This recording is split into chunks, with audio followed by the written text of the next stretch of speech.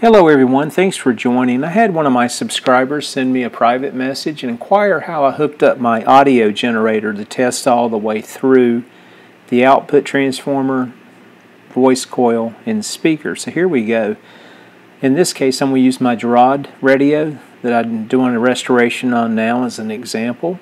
And you can see I've got everything highlighted where I'm going to do my testing from my 43 output tube all the way through the output transformer and the voice coil speaker. And here I'm going to draw out my connection points. Again, I'm going to come from the plate itself through the primary, and you can see me looping back up here to the grid on the 43 tube. In addition, we'll go through the secondary of the transformer, and you can see me highlighting here, and again this is the output transformer all the way down through the voice coil itself and making my complete loop. So these are the tests that I would do. Now let me show you how I'm going to do the test. Alright, let's take a closer look. I've got a hand drawing here that I've completed. Again, we'll be testing the output transformer, voice coil, and speaker, leveraging my audio generator, 600 Hz tone. My insertion point for the test will be a type 43 tube, which I have highlighted as well. And again, you can see my connection points here. I'll highlight those for you. We'll be coming off of the audio generator itself, back from the plus side over to the plate of the type 43 tube. And then we'll be taking the negative lead and I'll attach it to pin number 3, which is grid 2. So let's take a look at that in reality and see what that looks like now using the radio itself. As you can see in this photo, the underneath side of the chassis is deep and it's a little crowded, so I'm going to take advantage of the top side, and you can see the 43 tube socket here. So I'll use my tube socket adapters, which I'm sharing here. If you don't have a set of those, I recommend, if you're out there doing restoration, grab you a set.